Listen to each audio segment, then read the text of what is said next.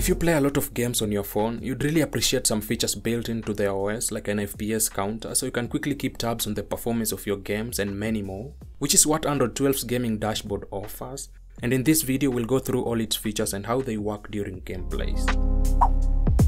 Hey guys, this is Philip's Future. Drop a like to this video and let's get started. Now, Google recently pushed an update to the beta channel of Android 12, and in that update, they added a gaming mode that they call Gaming Dashboard. As the name suggests, you get features that you'll really find useful while playing games on your phone. So to get to the Gaming Dashboard, go to the Settings, then Notifications, scroll down to find Do Not Disturb, and hit the Schedules menu. Here you can add a schedule or even see the schedules available like sleeping, event, bedtime and gaming, but we are here for that gaming mode. So hit that settings icon alongside it and we are taken to the game settings page. Inside here you can enable the game dashboard that will show shortcuts while you're in the games that we'll get to in a second. The other option here is Do Not Disturb for games, and this will basically stop the notification system from displaying notification pop-ups in the games so you don't get interrupted gameplays in session. Other manufacturers like OnePlus have some of these features in their Fanatic mode already, but at least we now have it in stock Android. Enough of the talking, now let's hop into some games and see the gaming dashboard in action. Inside any game, you will see this controller icon and you can drag and place it anywhere along the edges of your display to still get that full screen real estate when gaming. Tapping on it, you'll see a settings icon at the top left of the screen, and this will take you to the settings page that we've been a minute ago.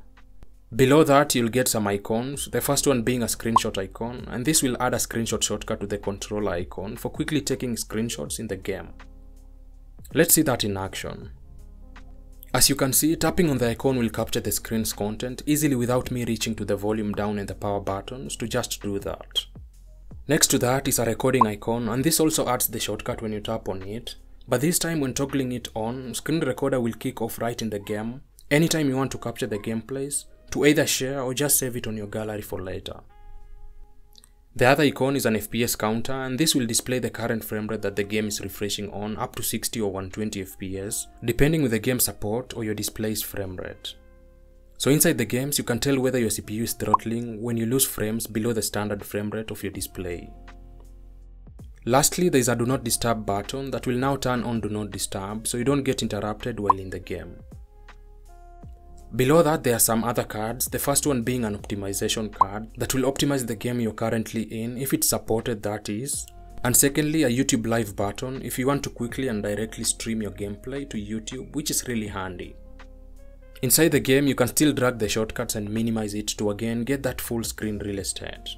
I personally like to place it at the corners where there are no game controls. And that's the gaming dashboard or gaming mode depending on what you decide to call it in a nutshell.